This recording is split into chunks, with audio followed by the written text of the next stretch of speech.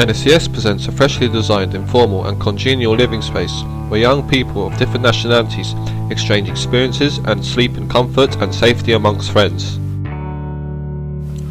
Our 55 years managing experience of accommodation properties for students and youths provides the right atmosphere, quality and low-cost mix for this market segment.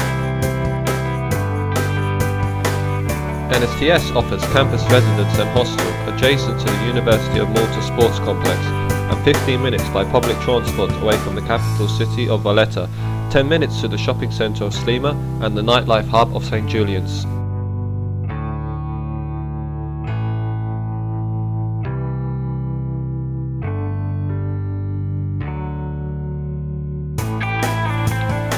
NSTS Hibernia Residence and Hostel is the IT place in Malta for young people who seek friendships, hospitality, intercultural relations, fun and night entertainment.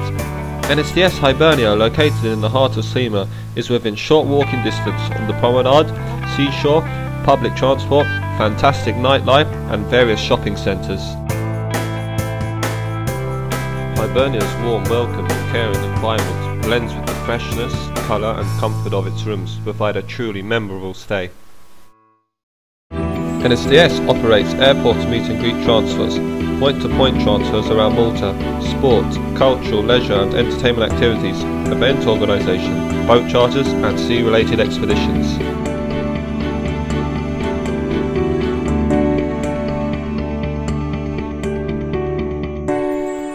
Host families is another very popular form of travel for NSTS.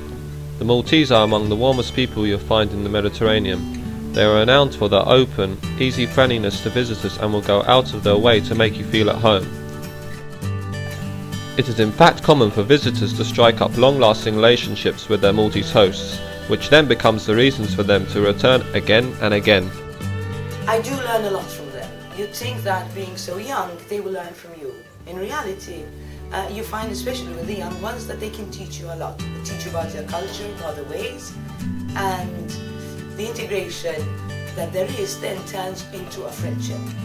A friendship, I'm not talking like going to a disco together, but they all kind of, even after they leave, they all write to me, what a nice time we had in Malta, how nice it was to be here, and that gives me great satisfaction. Well, this is my second week now in my host family, and I really enjoy it. It's very nice. I learn to meet new people, I learn to meet my host family, I learn the culture, I learn everything about the country, what you don't learn when you're in a hotel. So that's why I would recommend everybody to come and go to a host family.